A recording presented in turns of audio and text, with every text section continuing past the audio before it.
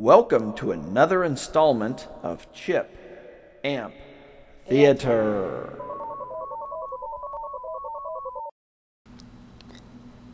Hey guys, have another chip to take a look at today. It's the NEC upc1238. It's one of those 5-pin TO220 style audio amplifier ICs. And I do believe it's long out of production. I believe the chips like the TDA-2030A, 2040, 2050, and LM1875 have pretty much made this one obsolete. This is, I believe, a much older chip. Don't know when it actually went into production, but I do know they were used in the low-cost Radio Shack receiver. You know, they sold a little black receiver, often paired it with their Minimus 7 speakers, and it was, you know, it's a real small receiver, rated like 5 watts per channel. And in fact, that's what this came out of.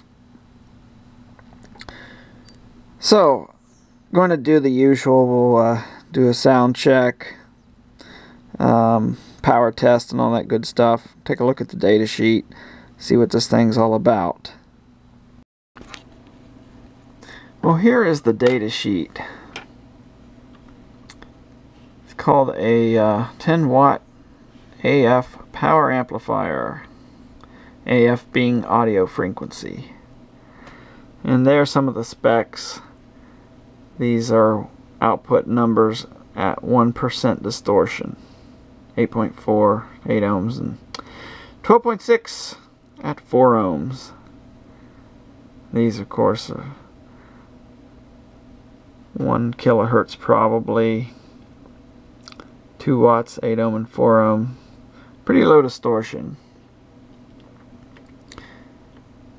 And there's more figures. Here is the schematic. They're also showing a bunch of test equipment. It's kind of like the test setup. But if you just ignore those meter symbols and things, it's your pretty typical 5-pin chip amp, like you know, like the LM1875, TDA 2050, things like that. Here's the distortion coming up. This is not quite what I would call hi-fi. It doesn't meet my criteria of having less than 0.1% distortion across the frequency band and across its power band. You can see at 8 ohm loads it comes pretty close. Here's 0.1, but as the power increases it jumps above that. I mean, it's so low you probably could never tell the difference. At 4 ohms it's of course going to be a little bit worse, but still it's, you know, it's well below 1. Of course, when it starts to clip, it's going to start shooting vertical. Here's the frequency band distortion figures, and again, it's not real great. They're showing at 4 watts and what is that, 0.1 watt? Yeah. And it does spend you know, a lot of its output above the 0.1, going as high as 0.5. So, while not terrible, it's not what I would consider hi-fi. Well, let's move on and take a look at the chip on the board and give a listening test. Okay, this is a circuit. It's really just the same as the TDA 2050 and LM1875.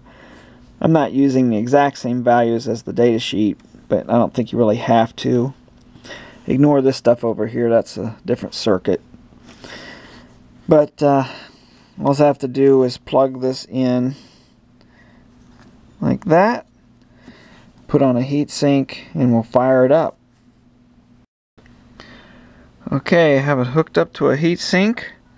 The heatsink is courtesy of some crappy sound design stereo, one of those plastic fantastic ones.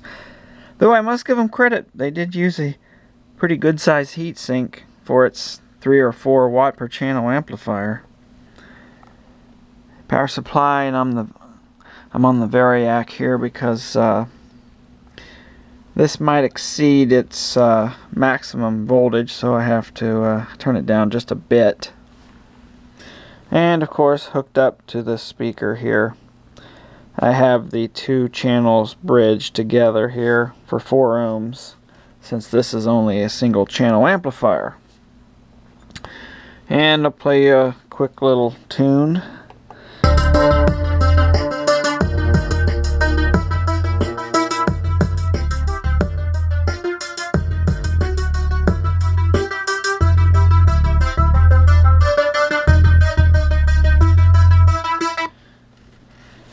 Well, like usual, it sounds just fine. I don't hear any distortion or any problems. I did try to set up this board, keeping my power grounds over here and my signal grounds over here.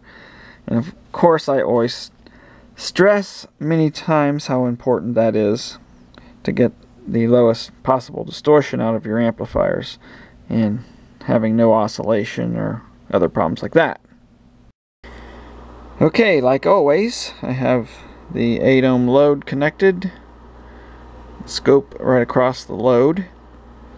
Have to say that each time because I can't assume everyone has watched all my other videos. I set the power supply voltage at plus 12 and minus 12. In other words, 24 volts across the supply. It does say on the datasheet plus and minus 13, but I think using a battery voltage, these are nominally 12.6 volts, but with some load on them and after a bit of use, the voltage does drop down to about 12, so that's a good voltage to use, I think. Okay, so I'll adjust this to just before clipping. Like always, maximum clean power. The blue waveform is the spectrum analyzer, and you see as you clip you get those harmonic spikes starting to show up. So we'll turn that down so those just go away, and that'll be the point at just before clipping. And we'll use that. 6.68 volts.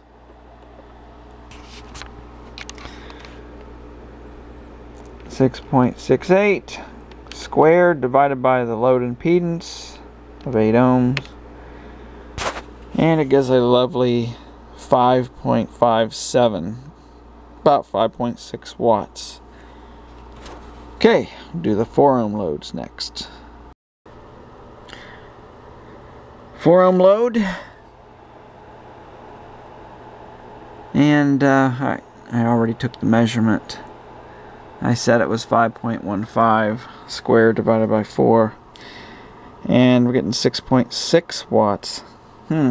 Seems quite disappointing. I would expect to get a lot more output power. Very strange. Well, I think it's clipping asymmetrically. It starts clipping on the bottom rail first. You can see that. Not allowing me to get as high as reading as I could. Let me plug in another chip and see what happens. Okay, I put in an LM1875 and took the measurements already. I'm getting nearly 10.5 watts. Everything the same supply voltage.